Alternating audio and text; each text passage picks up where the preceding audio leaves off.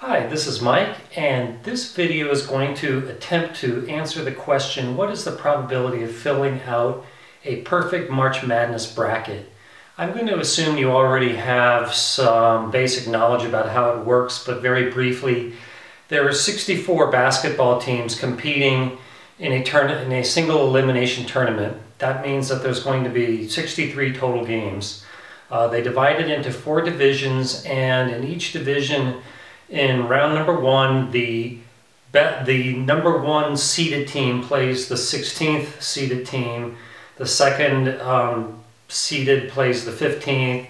The third plays the 14th, and so on. And then they take the winners from all the round 1 games, and then they play each other in round 2.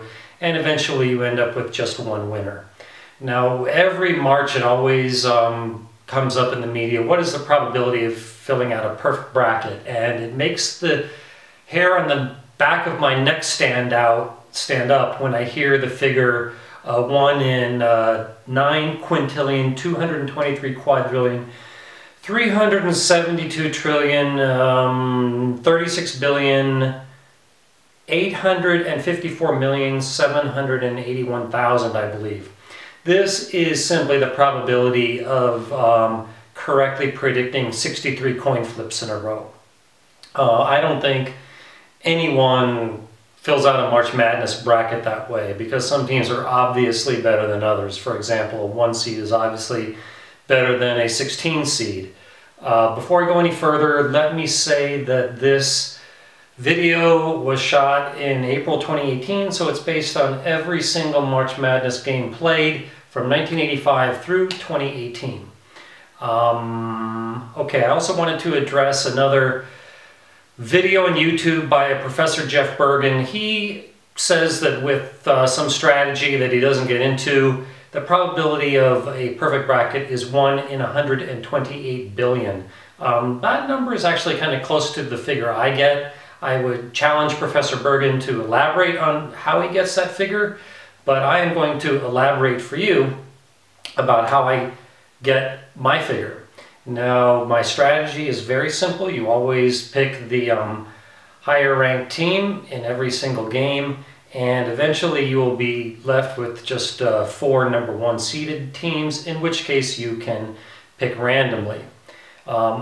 Before someone writes in the comments, let me say that you can improve upon this even more by looking at the current odds on the games. And for example, when it comes down to 1 seed against a 1 seed, you can look at the going offshore Las Vegas odds to basically see who has the better chance of winning. But I'm not going to get into that. This video is simply going to be based upon picking the better seeded team every single time, and again, when it gets down to the 4 number 1 seeds, then just pick randomly. Okay, I think that's all I need to say for the introduction. Let me apologize in advance that the next part of this video I'm going to be using a tablet. I've already had a great deal of technical problems getting this to work properly. So I thought I would shoot the introduction this way. So yeah, without further ado, here is how to calculate the probability of a perfect March Madness bracket given the strategy I just said. Alright, here we go. This is my first video ever made with a creative pen tablet, if that's the right term for it. I've always wanted to make these Khan Academy kind of videos, but about gambling and math. So with the introduction out of the way, let's get right into the calculations. So the probability of a 1 seed beating a 16 seed, I estimate as the 135 out of 136, because so far there have been 136 such games, and the 1 seed won 135 times. So that's the probability of the 1 seed winning any given 1 game, which is 99.26%. However, there's 4 different divisions. So you have to achieve this 4 different times. So take this to the 4th power. Now, there's also 4 different games where a 2 seed plays the 15 seed. In the 136 times this has happened, the number 2 seed has won 127 times.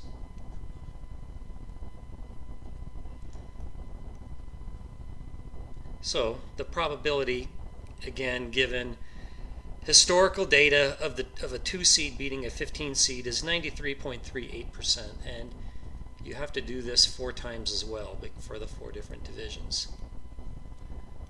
Likewise, the probability of a 3 seed beating a 14 seed is 115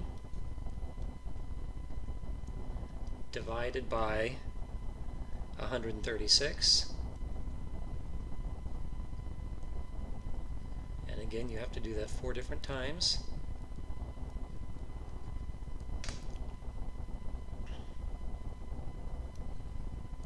Then the probability of a 4 seed beating a 13 seed is 108 divided by 136.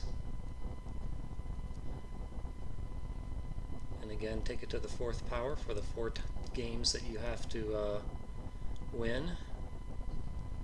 So the probability of a 5 seed beating a 12 seed is 89 in 136, which is about 65.44%.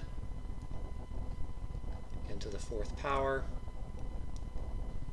The probability of a 6 seed beating an 11 seed is 85 in 136, which for any given game is 62.5%. The probability of a 7 seed beating a 10 seed is 83 in 136. The probability of each game winning is 61.03%, and the probability of a 8 seed beating a 9 seed is 71 in 136.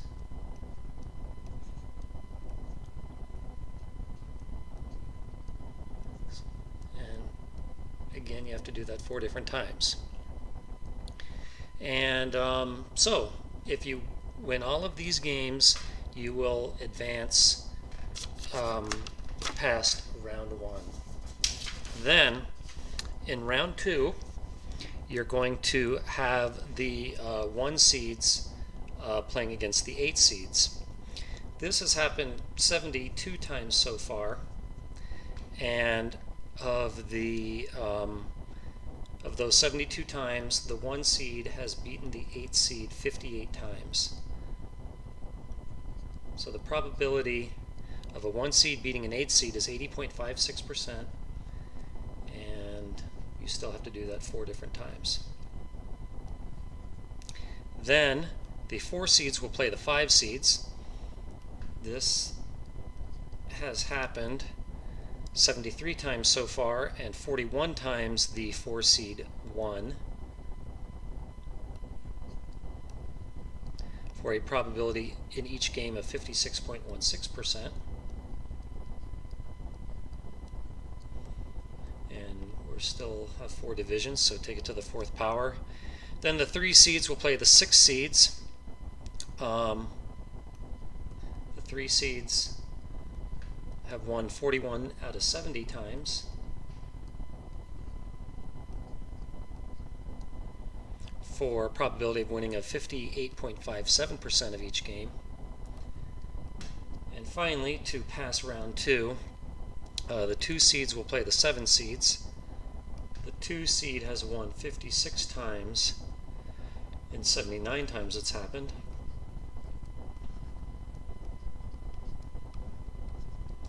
For a probability each time of 70.89%. Alright, so assuming you win all those games, then you go on to round 3, where the 1 seeds will play the 4 seeds. This has happened 61 times so far in tournament history, and 44 times the 1 seed won. So for a probability each time of 72.13%. Then the 2 seeds will play the 3 seeds. That has happened 52 times so far, and 32 of those times the 2 seed won.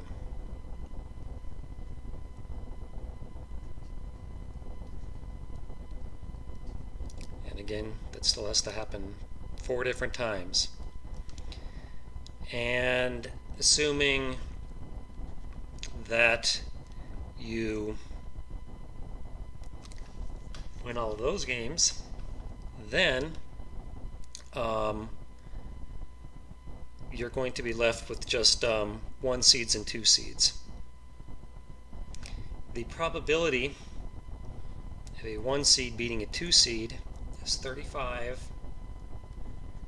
and 64, again based on historical games, and this still has to happen 4 times for the 4 divisions.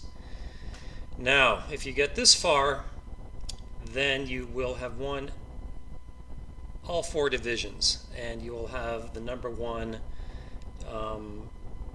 team on top each time. Here's where you start picking randomly. There will be, you need 3 more games to determine the best out of 4 teams, and like I said in the introduction, you just pick randomly, so your chances of winning each time will be 1 and 2. And 3 more games. So that is your probability of winning using my strategy, and this works out to a probability of 1 in 42,743,890,000 and 552. So there you have it. I believe this to be the most accurate figure out there of filling out a perfect March Madness bracket. As I said in the introduction, you can improve upon this by looking at the current odds in the betting market. And thank you for watching this video. I know that it wasn't that good. Consider this a learning experience for me. And again, this is all in writing on my website, wizardofodds.com, in the sports betting section, and then look for the page on how to fill out a perfect March Madness bracket. And I don't think there's anything more to say. So thank you for watching.